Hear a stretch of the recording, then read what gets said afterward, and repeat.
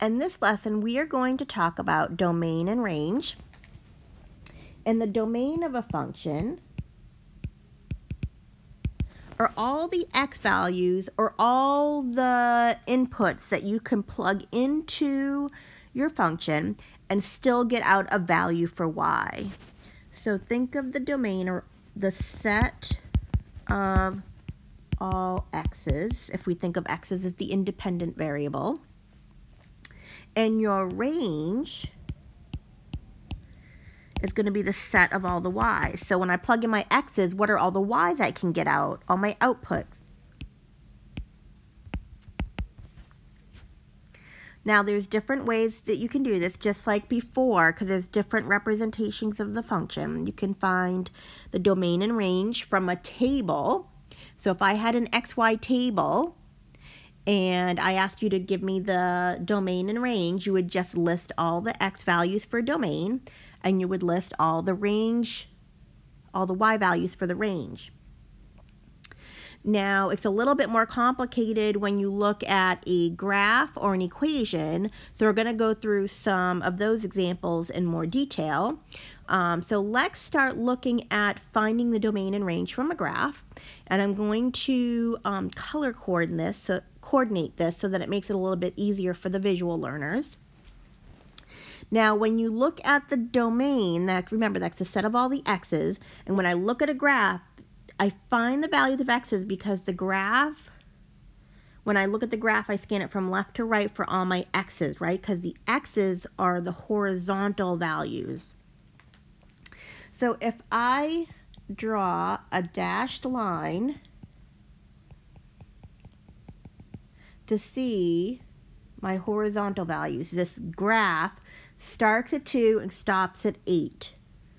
So if I look at my horizontal values, now notice that this has an open circle here. So this is going to be open. I'm not including 2, but everything bigger than 2, all the way up to 8. Those are all my x values. So when I write down my domain in interval notation, it's going to look like this.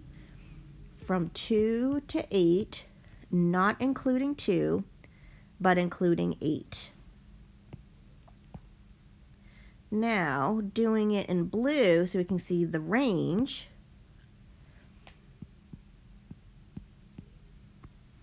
The range are all my y values, so now we're going to look at this vertically. From top to bottom. I should say bottom to top, because you always want to put the smaller value first. So my lowest number goes from 6 on the y-axis to 8 on the y-axis. Because this is open, we're not going to include 8. So all my y values would be from 6, including 6, up to 8, not including 8. Okay, looking at this next example here, let's do domain first. Domain are all the x values. So I want to look at this on the x-axis horizontally. So I'm going to draw my dashed line to kind of visualize this. So my horizontal values go from -5 to 3. At 5, it's a closed circle. Sorry, at -5, it's a closed circle. And at 3, it's an open circle. So when I write this down, remember you always do it left to right, or you could look at it as low value to high value. So I'm going to write closed -5, so bracket with -5, all the way up to 3. Open, not including 3. Okay, let's do the blue now, which is the range. My range is on my vertical values, all my y values, so I'm looking at it from bottom to top. Now, it goes all the way down to 0, and there are values there at 0, so I'm going to include 0, and then it goes all the way up to 2. Now, the question is, because this is open and this is closed, should I include 2 in my range? because 2 is included here, there is a value of x when y is 2. That there is a point there, so I am going to include it. Okay, next example, we'll do this one next.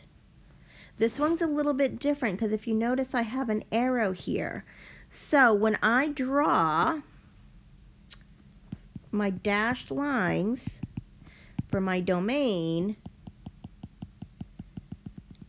if I start here, this arrow tells me I go on forever. There is no stopping point. So when I write down my domain, if I look at this left to right, all my horizontal values, my lowest value is -4, and that's a closed circle, so I'm including that point at -4, and it's going to keep going to the right forever, so that's going to be positive infinity. Now, when I look at my range, I'm going to draw my dashed line. This arrow here tells me it goes up forever. Even though it looks like it flattens out here, it doesn't, even though it looks like it does. When you have an arrow, this arrow here means I'm going this way, to the right and up forever. Even though it goes up gradually, it does go up. Okay, so when I write this for my range, I start here at -2, and there's a closed circle there. So I'm including -2, and it goes up forever, which is positive infinity. Okay, this next example here, this last one. Do domain first. Domain are all my x values. Now, so I have an x value here. I'm going to go left to right. But notice right here it stops. There's no arrow. Okay, it stops here. There's no arrow, there's a point there. And this dashed line here indicates that there's an asymptote. So there's no values there. So when I look at this piece, that is separate. It doesn't continue. There's a point here that it skips over when I have this asymptote. Then it picks up again from here to here. So I have to write this in 2 intervals because between here and here, there are no x values. Okay? So when I write down my domain, this interval right here is going to be from -6, including -6, up to -1/6. Union, then I have a second interval from here to here, and that's going to go from +1/6 up to 6. And those are all closed circles, so those are going to be brackets because they're all included. Now for the range. Let's erase the pink and do it now in blue. The range are all my y values. So I'm starting here and I'm stopping here. But then there's a break, and then it picks back up here and it goes up to here. So there's nothing in between here. There are no y values in between here. So I start at -6 and I go up to -1/6 union, and then I go from +1/6 up to +6 for the y. That one was a little tricky because you had to do it in 2 pieces because there was a break in the graph. So if there's more than one piece, you just do each piece separately and then put them together with the union symbol. Now, looking at domain and range for an equation. So there are some restrictions that we need to talk about. For example, if I look at this example 1, I can't plug in just any x. Remember, domain are all the x values, and I can plug in and get out a value for y. It's all the values of x that I can plug in. I can't plug in, say, -5, because then that would give me a negative under square root, and when we're graphing these on the real plane, we can't have negatives under square roots if we're trying to do this with real numbers. So I have to make sure that whatever I plug in for x under here, I get something out that I can take the square root of a positive number. So my first restriction is to consider is no negative numbers under an even root. So square root, sixth root, the eighth root, all those even roots, I can't have a negative under an even root, because that would give me an answer that is not real. And we're trying to graph these on the real plane. My second restriction is I can't divide by 0. So here's an example here. I can plug in anything I want there except something that would cause me to have 0 in the denominator. So for example, I can't plug in -3 here, because if I plug in -3, that's 1 over 0, which is undefined. So I want to make sure in my restrictions I put no division by 0. So when we look at domain and range in symbolic form of a function, we want to consider these two restrictions. Now, when we get later on in the class, we're going to add another restriction to this, but that's when we get into logarithms, and we're not there yet. So keep in mind that there are going to be other restrictions, we're just not there yet. So for right now, just know these two restrictions. Okay, so when I look at example 1, I want whatever is underneath here to be positive. I want x plus 1 to be greater than or equal to 0. I can take the square root of 0, that's just 0, so I can plug in -1 here and get out something for y. It would be 0. So whatever's underneath there can be equal to 0, but it can't be negative.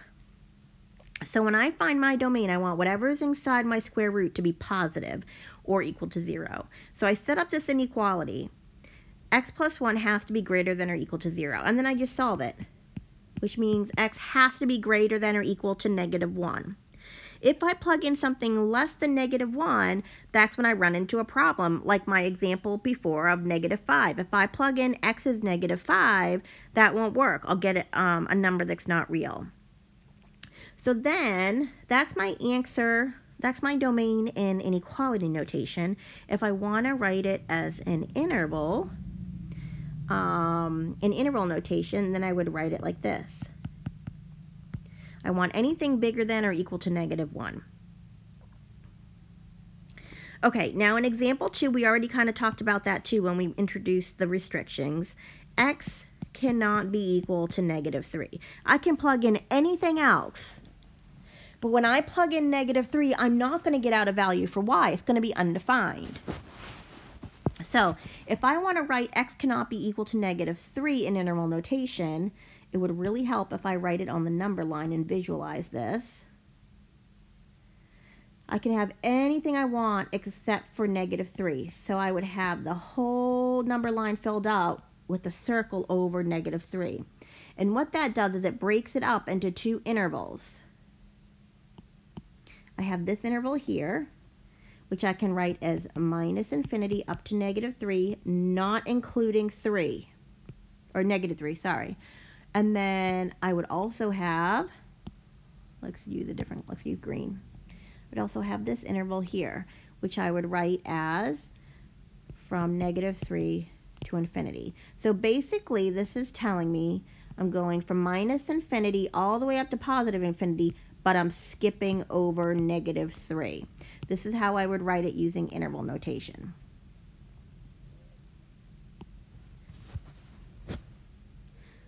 The next example here, example 3, I have absolutely no restrictions for this. I don't have any square roots or fourth roots, any kind of even roots to worry about. And I don't have any x's in any denominators to worry about getting 0 in the denominator. So no matter what I plug in for x, I'm still going to get out an answer for y. I don't have any restrictions on this. I could plug in 1,000,000. I could take 1,000,000 squared plus 2 times 1,000,000. I'm still going to get out an answer for y. Doesn't matter what I plug in. So I would say for this example, all real numbers.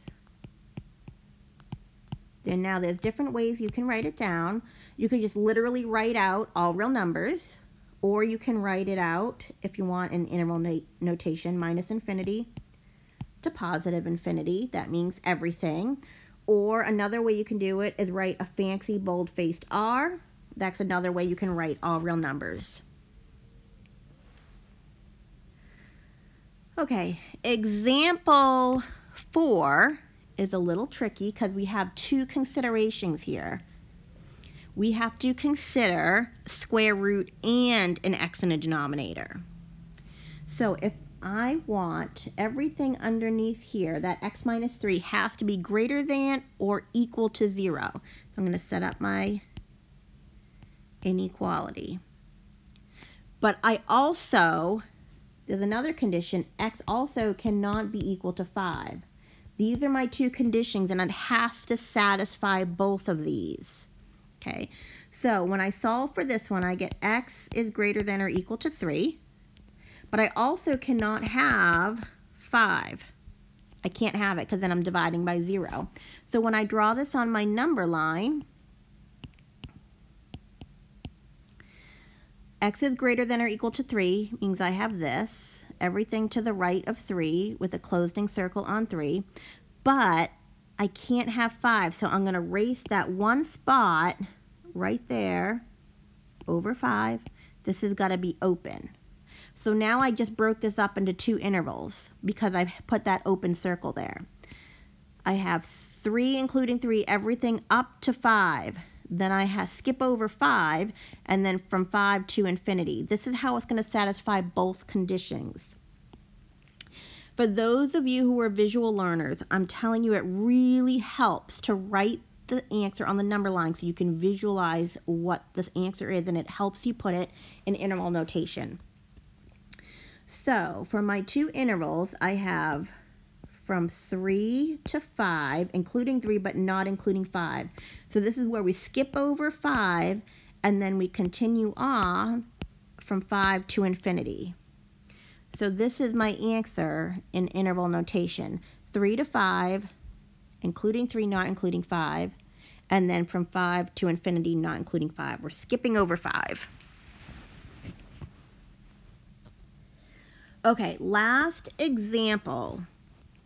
Again, we have 2 conditions we have to meet here. We want to make sure that 2x plus 1 is greater than or equal to 0 because that's under a square root. But here's the other thing. I also can't have it equal to 0 because it's now in the denominator. So I'm going to fix this and satisfy both conditions by just writing that 2x plus 1 can't be equal to 0. It's just strictly greater than 0. And that's how we're going to meet both conditions when the square root is in the denominator. So now I'm just going to solve this for x. I'm going to subtract 1 from both sides, and I'm going to divide by 2. So I want all the numbers that are greater than -1/2, but not including -1/2. If I plug in -1/2 and I include that in my domain, that's where I'm going to run into a problem, because the 2 times the -1/2 would give me -1, and then -1 plus 1 would give me a 0. The square root of 0 is 0, and I would have 1 over 0 in the denominator. That's why we're not including 0 in this when I write my inequality.